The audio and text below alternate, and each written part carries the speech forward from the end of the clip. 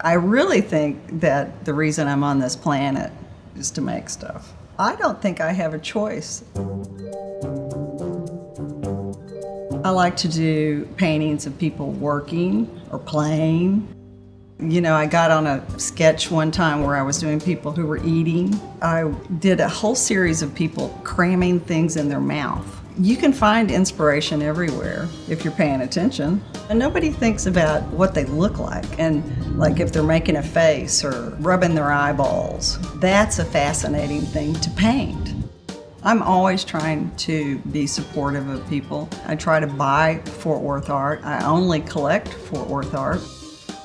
The best painting that you'll do in your whole life if you're a painter is the one that you do that you're not conscious that you're doing it.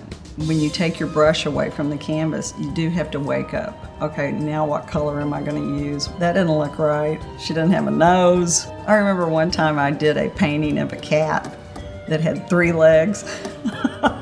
And a friend of mine had to come and say, you know, there's something wrong with that cat.